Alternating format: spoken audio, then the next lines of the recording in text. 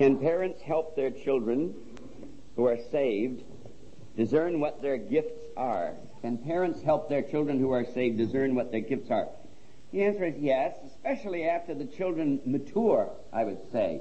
But in the meantime, they can help them by teaching them to be students of the Word of God, by reading widely good Christian literature, by praying for them, and by introducing them to practical Christian service. There are many ways in which parents can do that. Especially, I think, after the young people come into their maturity, but they can be laying the coals on the fire during their early youth so that the Holy Spirit can come and light them afterwards. There are two questions here about gifts of women. What spiritual gifts do you usually see in women? How can they be developed and used in our meetings other than Sunday school teachers? Are there particular gifts given by the Holy Spirit that are given to women only or to men only? Well, I looked over the list of gifts today and I found that most of them could be given to women. The only thing is not to be exercised in the local church. That would be the difference. For instance, a woman could have the gift of teaching, and many women do. I know assemblies that grow largely through ladies' Bible classes taught by ladies. Teaching, no problem there at all. Exhortation, I can see how a woman would have the gift of exhortation. No problem. Giving, showing mercy. That's a good gift for a nurse, isn't it? Showing mercy. Faith, the gift. Word of wisdom. I think of some older women whom I've known, mothers in Israel, and what a help they were to younger believers with their words of wisdom. I think a woman can have the gift of discerning of spirits, certainly of helps, gift of evangelism. Maybe the woman of Samaria had the gift of evangelism, huh? She was no sooner saved than she caught a net full of fish herself. I think of Mrs. Logan from Zambia. When the Logans used to come back to this country, they'd travel across the country and they'd leave a trail of saved souls. And Mrs. Logan was part of that too. Anybody here saved through the Logans? I'm kind of surprised because everywhere I go I meet people who were. Ministry, gift of ministry, remembering that ministry means service. So, my answer is yes. I think most of the gifts. I don't think that a woman can have the gift of apostle. I don't think a man can either today. I don't think a woman can have the gift of prophecy in the primary sense in which it's used in the New Testament, but neither can a man today. And I don't think that God has given the woman the gift of government in the church.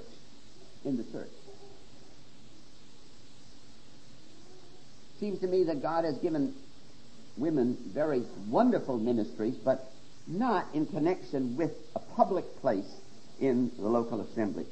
You might like to turn to, I wasn't planning to get off into this, you might like to turn to 1 Timothy chapter 2. Let me just point out something to you. Part of the problem is, and part of this is because of the women's lib movement, part of the problem is that people think today that public ministry in the church is the greatest ministry. Oral ministry in the church. I don't think it is. I think a woman raising a family for God means a lot more to God. I think of a woman like Susanna Wesley. Don't think, ladies. She raised 19 children. She spent an hour every night with one of those children. John Wesley, the great Wesleyan revival, saved England from the ravages of the French Revolution. I mean, England was ripe for a revolution just like France. Generally accredited to the Wesley revival. They didn't have Charles Wesley, whose hymns we sing all the time. How does God appraise that? And I think that's what it says in 1 Timothy chapter 2, and I'm just going to take a minute to speak on this. I'm going to begin reading in verse 8. I will therefore that men pray everywhere. Now there are two words for men in the New Testament. One is mankind in general. The other is male, not female. The word that's used here is male, not mankind in general.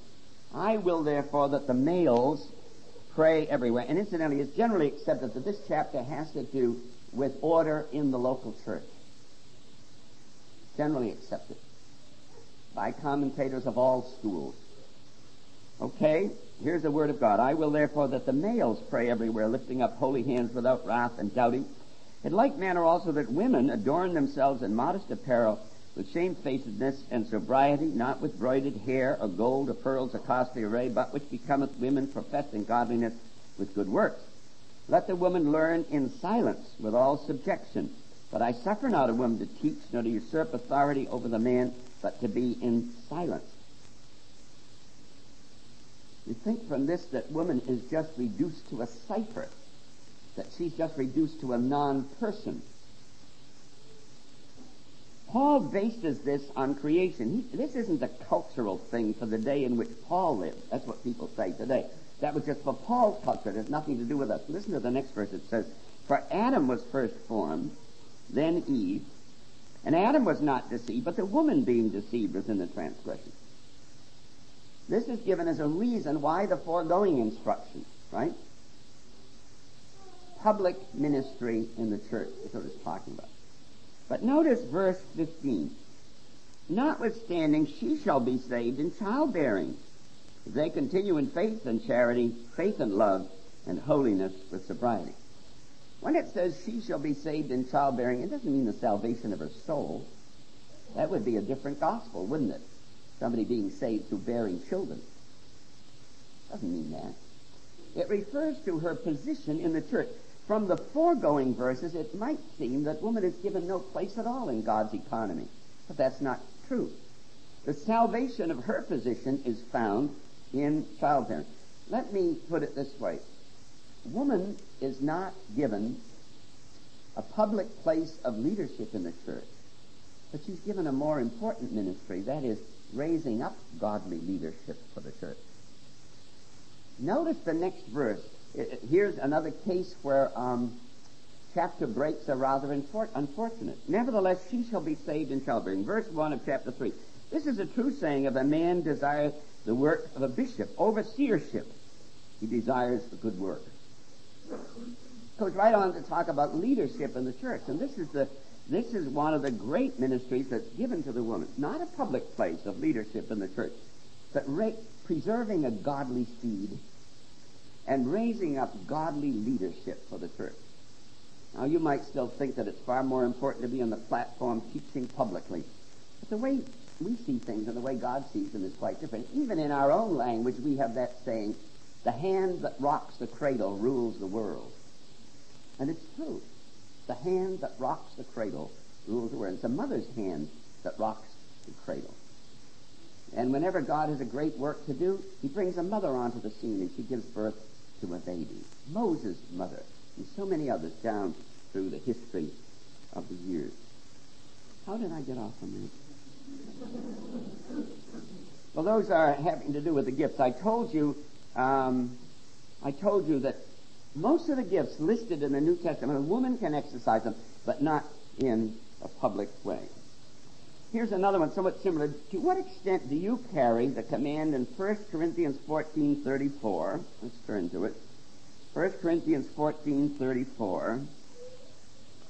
Let your women keep silence in the churches, for it is not permitted unto them to speak, but they're commanded to be under obedience, as also saith the law. Question is, to what extent do you, and you as underlined, carry the command in 1 Corinthians 14:34, especially in regard to women singing solos, asking questions, and giving songs? I imagine that means giving out a hymn to be sung. First of all, let me say that I don't know any place in the history of the church where women have been forbidden to sing congregationally. Doesn't seem to be even an issue, does it? With regard to these other things that are listed here, women singing solos, asking questions, giving songs. Well, the Scripture says, about asking questions. There doesn't have to be any doubt about that. But there are other gray areas, aren't there? My attitude is that the leadership of an assembly should adopt a policy on that. Make the policy known. A lot of the confusion in local churches today arises because the people don't know what the policy of the assembly is. And I think the elders should be before the Lord in the fear of God. Let the people know what the policy of the assembly is. Draw it up in the fear of the Lord, and I don't think you'll have any trouble at all. Please explain 1 Corinthians 14:13 in regard to not praying for a gift. I said that you don't pray for a gift, that the Spirit of God gives sovereignly a gift. Well, it says in 1 Corinthians 14:13, wherefore let him that speaketh in a tongue, you all know that the word unknown is not there in the original language, let him that speaketh in a tongue pray that he may interpret. That last he could just as well have been translated one. Pray that one interpret. It doesn't mean that the one who speaks in the tongue has to interpret, but he can pray that there be someone there in the meeting to interpret. And I believe that's the meaning of that passage. Let me just read it that way. Wherefore let him that speaketh in a tongue pray that one may interpret. He may not have the gift of interpretation at all. There are two questions. When repentance is spoken of in respect of salvation, do we need to be aware of repenting as such? Exactly what do we mean by repent in this context? I don't know what the context is, but in Acts we read, God now commandeth all men everywhere to repent. And the apostles went forth and they preached repentance toward God and faith in our Lord Jesus Christ. I illustrate it this way. The gospel coin has two sides to it. Repentance and faith. Repentance toward God and faith in the Lord Jesus Christ. What is repentance? Repentance is a change of mind resulting in a change of action. It's a change of mind with regard to sin and with regard to God as well. And it affects the moral part of a person's being. It's not just intellectual, it affects his whole moral being. And in repenting, he turns to God from sin and from idols to serve the true and living God. And then he puts his faith in the Lord Jesus Christ. You can't really believe in the Lord Jesus Christ in the scriptural sense without first repenting. They're the two sides of the gospel coin. Okay, in 1 Corinthians 14:38, another question. 1 Corinthians 14:38. I'll have to read 37 for the connection. If any man think himself to be a prophet or spiritual, let him acknowledge that the things that I write unto you are the commandments of the Lord. Verse 38, but if any be ignorant, let him be ignorant. And the question is, in 1 Corinthians 14:38, if any be ignorant, let him be ignorant. Does the passage show what is meant by ignorance, or does it mean that it means other than I think it means? Well, to be ignorant here means to refuse what Paul said in verse 37. Paul, in chapters 12, 13, and 14, has just gone over this very broad subject. He says, now, this is not something cultural. This is not just something for the day that I'm living in. He says, these things that I'm writing to you are the commandments of the Lord. Now, if you want to reject that, you're ignorant. And if you want to be ignorant still. That's really what it means. That's the context there. Okay. In reference to your statement yesterday, individuals should not pray for a specific gift, and I did say that. But local assemblies can earnestly desire the greater gifts. With the support for this in Scripture, 1 Corinthians 12:31, this seems to be a commandment from the Holy Spirit that we desire the greater gifts. 1 Corinthians 12:31, but desire earnestly the best gifts, yet show I unto you a more excellent way. How can it be that what's good for a local church is not good for the family or individual? Since God created individuals and family first, Then the church, second.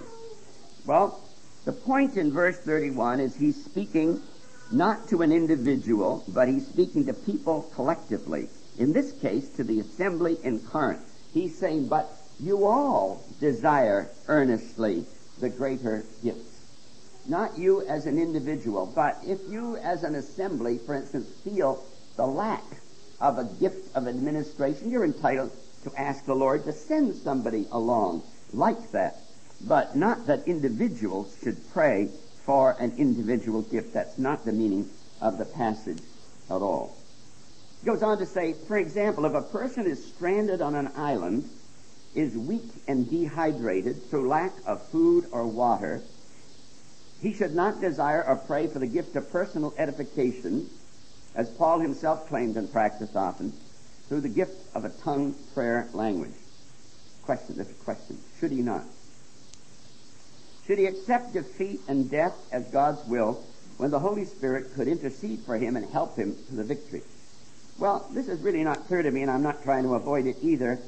If I were stranded on a desert island and I was weak and dehydrated, I would be entitled to pray for food and water, but I don't see how praying for the gift of personal edification would help me. I don't. And I don't see that personal edification is a gift. I don't see it listed as a gift. Maybe I should turn to that verse in 1 Corinthians chapter 14. It says in verse 3, why don't you turn to that, 1 Corinthians chapter 14. I'm going to begin with verse 1. But it's verse... I'm going to read through verse 4. Follow after love, yet desire earnestly spiritual gifts, but rather that ye may prophesy. Rather that ye may prophesy. I think this is saying that the gifts that edify are greater than the spectacular gifts, the sign gifts. He that speaketh in a tongue. Now you have to supply some words here to get the meaning. It means he that speaks in a tongue without interpretation. That's what he's speaking about. He that speaks in a tongue without interpretation speaks not unto men, but unto God. For no man understandeth, howbeit in the Spirit he speaketh mysteries. You see, the context shows that in that verse, in verse 2, it's speaking in tongues without an interpreter. What is the result? Nobody knows what he's saying. Speaking in a foreign language, but nobody can understand what he's saying. But he that prophesieth speaketh unto men to edification and exhortation and comfort. Why? Because he's speaking in the language that they understand. The man that prophesies, he's not speaking in a foreign language, he's speaking in the then present language.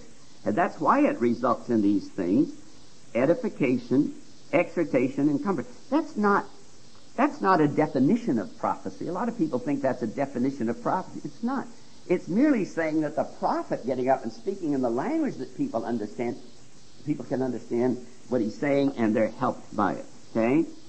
Verse 4, he that speaks in a tongue edifies himself, but he that prophesies edifies the church. There again, he that speaks in a tongue without interpretation edifies himself. He that prophesies edifies the church. They know what he's saying.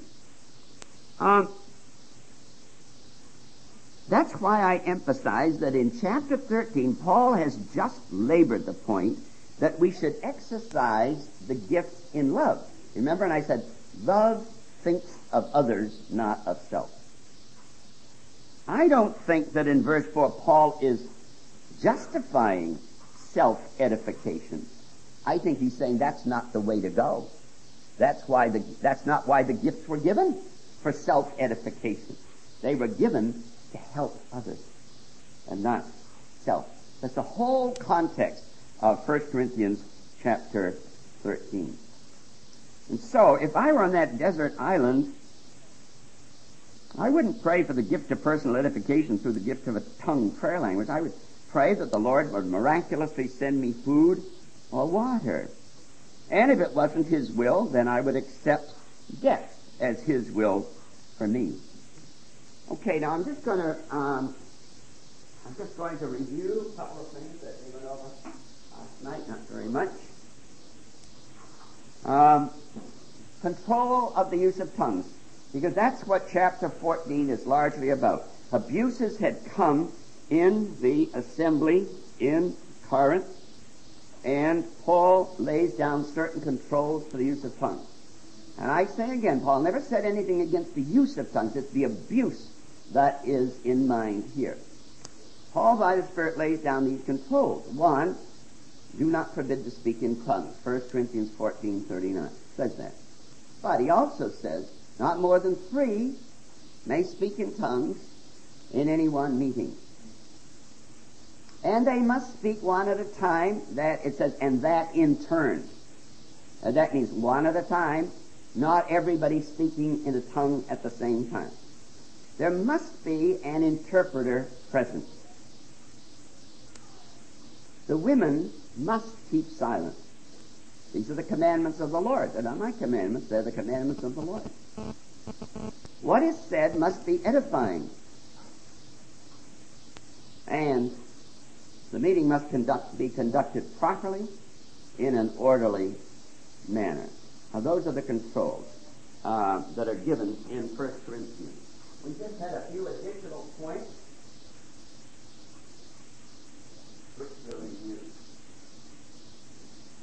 Additional points. These signs, wonders, miracles, and gifts of the Holy Spirit were given to confirm the gospel message when it was first preached by the apostles. It says that distinctly. God also bearing them witness, both with signs and wonders and divers gifts of the Holy Ghost. Hebrews 2:4. The need for signs may have passed when the New Testament was completed in written form. Some believe this is the meaning of 1 Corinthians 13:10, when that which is perfect is come, then that which is in part shall be done away. That which is perfect, the complete Word of God. Let me just pause here to say something. I make a difference between conditions in the United States in a way and conditions in other lands where the Bible is not available. Here we have the Word of God. You can buy it in any city in the country and no problem in getting it. But you go to a country like Turkey and that's not true. And I think that God works in miraculous ways in some of those countries where the Bible isn't available. Let me tell you what. Very few Muslims ever come to the Lord without having first seen Jesus in a vision. Now that might startle you, but it's true just the same. In other words, you go, here's a Muslim and he comes to you and you're going to witness to him, and in the purposes of God he's going to get saved. And you start talking about Jesus and he'll say, oh, I know Jesus.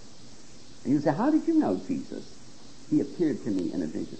Now, God reserves to himself that ability in lands, especially in lands where the Word of God is not readily available.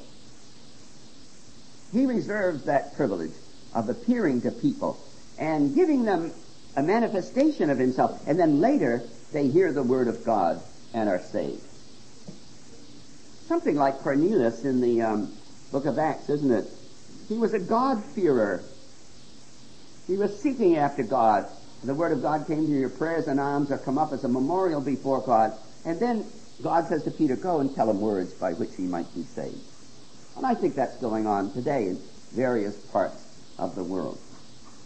I believe God can use miracles today in countries like that to attest, but I don't think there's any need for it in the United States in the same sense, because we have the Word of God and he wants us to use the Word of God. The Lord is not pleased by the kind of faith that requires a sign. We went over that last night.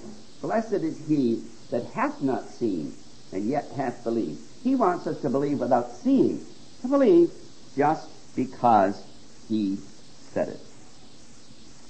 Now, I'd like to say a few words this morning on the subject of healing, because one of the gifts that was mentioned was the gifts of healing.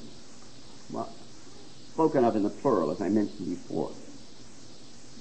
And this is a big subject today, because you turn on the television and you see purported healings.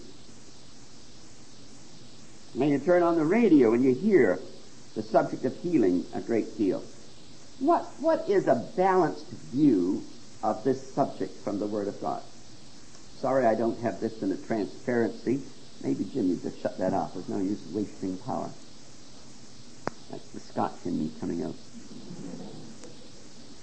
First of all, First point, in a general way, all sickness is a result of sin. Not individual sin.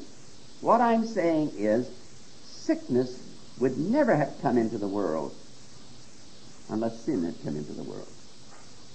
Sickness is one of the results that follows the entrance of sin. And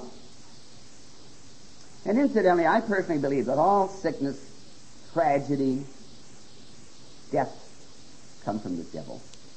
I really do. God does not originate them. God permits them and then overrules them for his glory and for our good. God doesn't originate. Sometimes the Bible seems to say that God originates them. Job says, the Lord hath given and the Lord hath taken away. Blessed be the name of the Lord. Well, the Lord didn't take away. The devil took away. But God is often said to do in the Bible what he only permits to be done. To me, that's a great key in solving a lot of Bible riddles. God is often said to do things in the Bible that he only permits to be done. And that's a good illustration of it. The Lord has given, the Lord has taken away. Blessed be the name of the Lord. Here the Scripture distinctly says it was Satan who brought all of these afflictions on Job. Number two, sometimes sickness is the direct result of sin in a person's life. Sometimes.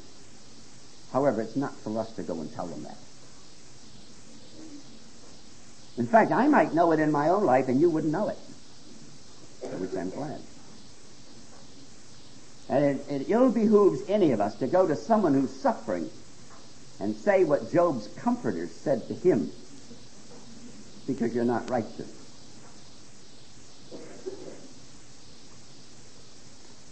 First Corinthians 11:30, for this cause many are weak and sickly among you, and some sleep. What? Because they were coming to the Lord's Supper with unjudged sin in their lives. And the sickness was a result of unjudged sin.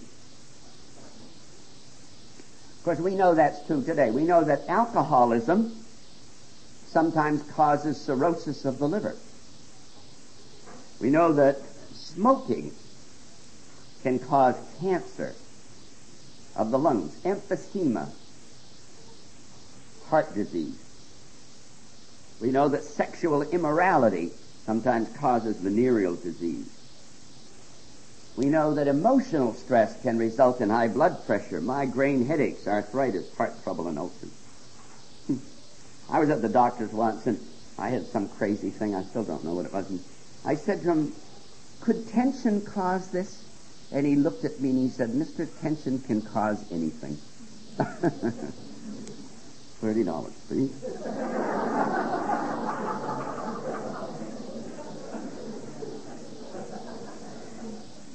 Number 3, but not all sickness is a result of sin in a person's life. Boy, that's important. Not all sickness is a direct result of a person's own sin. And I'd like to give you 6 proofs of that from the Bible. 6 proofs of it from the Bible. Luke chapter 13, verse 16.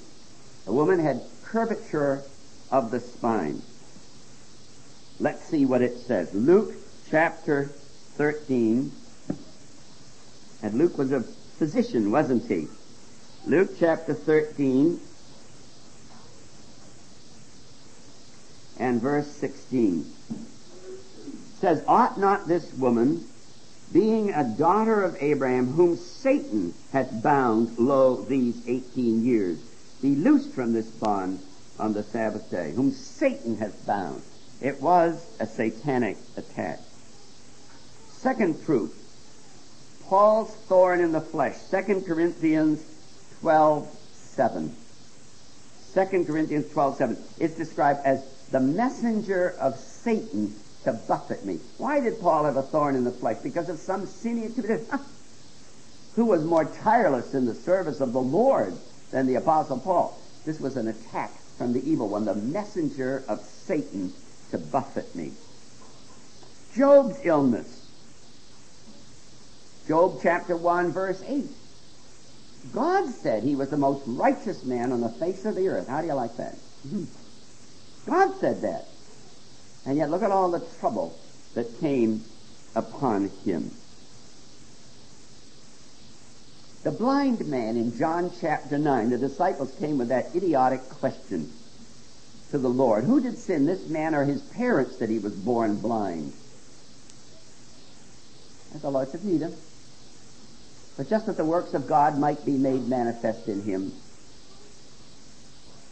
He was born blind as a springboard for me to show the mighty power of God and give him sight. I want to tell you, dear friends, that was a wonderful miracle. Because if you're born blind, you need 2 new optical nerves. But that's what the Creator did that day. He created 2 new optic nerves for that man. Of course, it was more miracle than that, too, because when the man got his sight, he immediately recognized everything. Somebody didn't have to say, that is a tree. The knowledge of everything went along with it. So an awful lot of miracles took place that day. The blind man. Philippians 2, verse 30, Epaphroditus. Epaphroditus had been critically ill.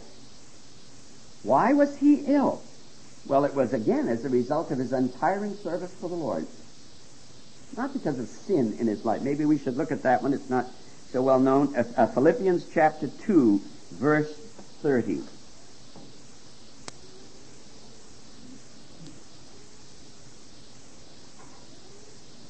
Because for the work of Christ he was nigh unto death, not regarding his life, to supply your lack of service toward me.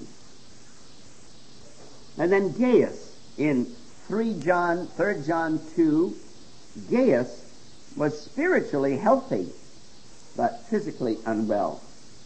John prayed that he might prosper in body as he did prosper in spirit. So those are 6 illustrations from the New Testament, or from the Bible, I should say, where sickness is not a direct result of a person's own sin.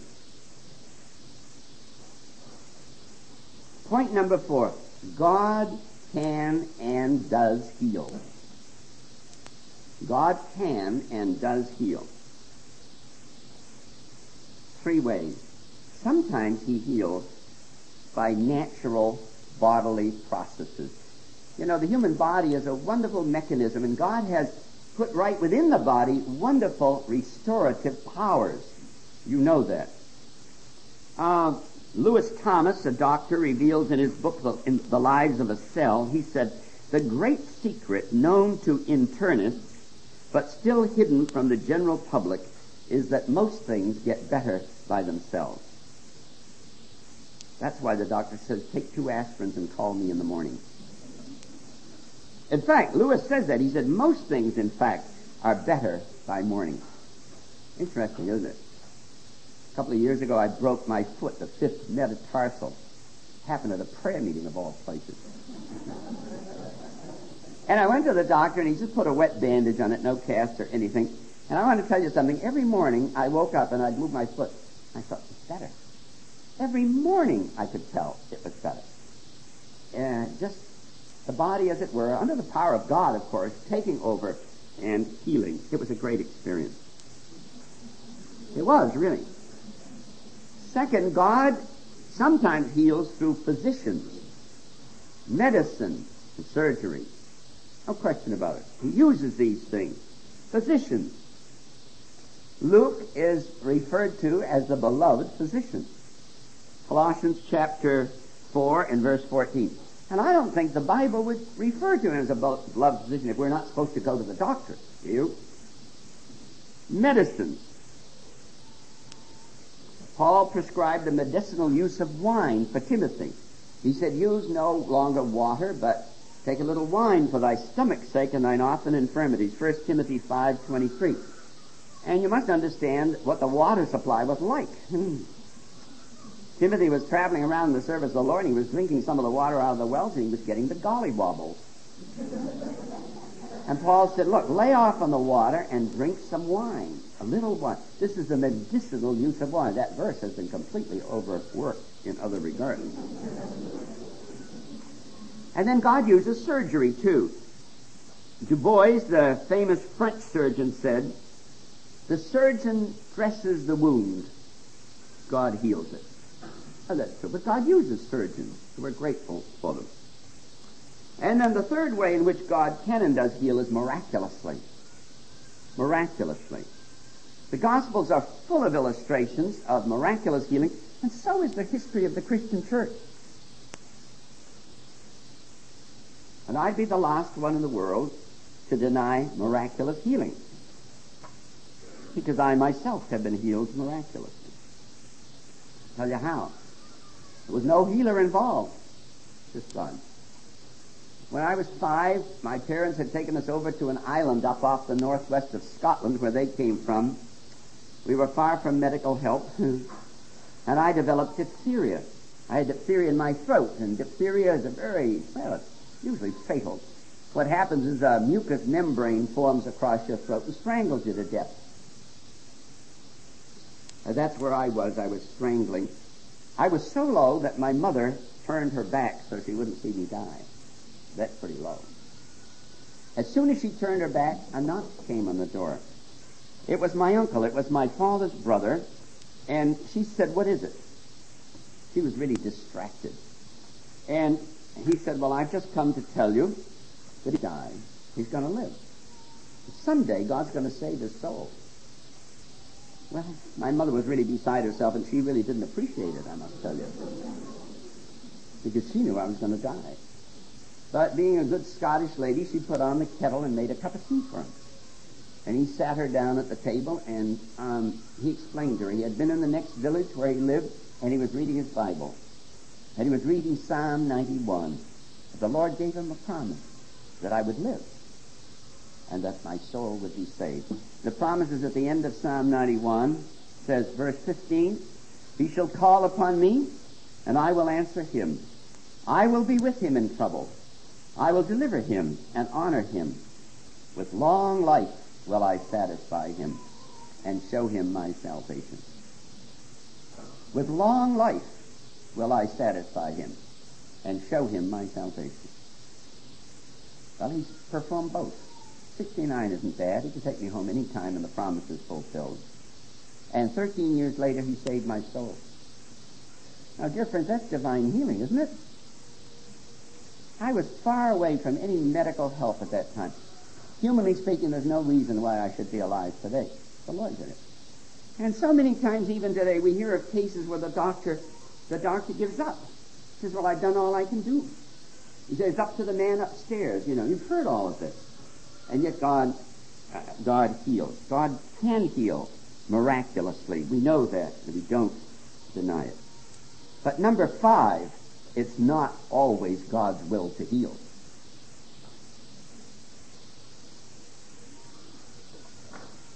Three proofs of that, 3 reasons for that.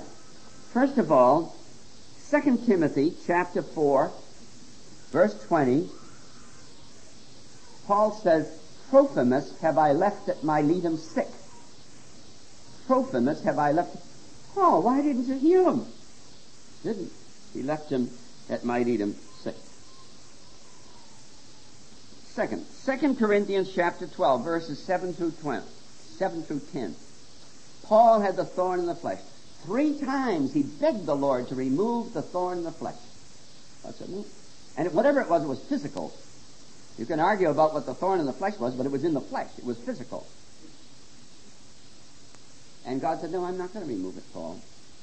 My grace is sufficient for you. My strength is made perfect in weakness. What did Paul say? He said, most gladly will I rather therefore glory in my infirmities, that the power of Christ might rest upon me. Not always God's will to heal. If it were always God's will to heal, some would never grow old and die.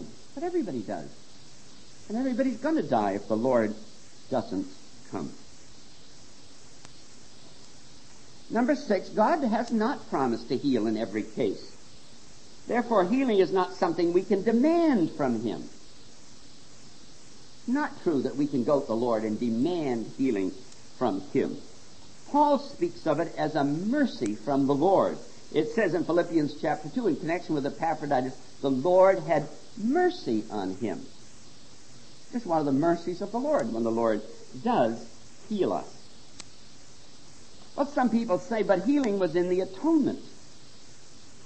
When the Lord died on the cross of Calvary, part of the value of that death was healing.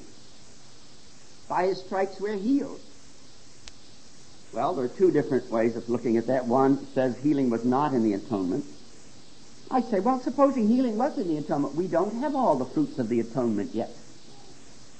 I went over that yesterday. We don't have the glorified body yet, do we? That was in the atonement. The glorified body was in the atonement, but we don't have the glorified body. And yet it was purchased for us by the redemptive work of Christ. Number 8, failure to be healed does not indicate a lack of faith.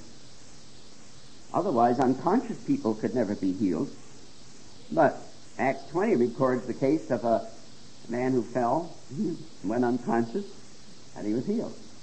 He wasn't healed through his faith, was he? Eutychus.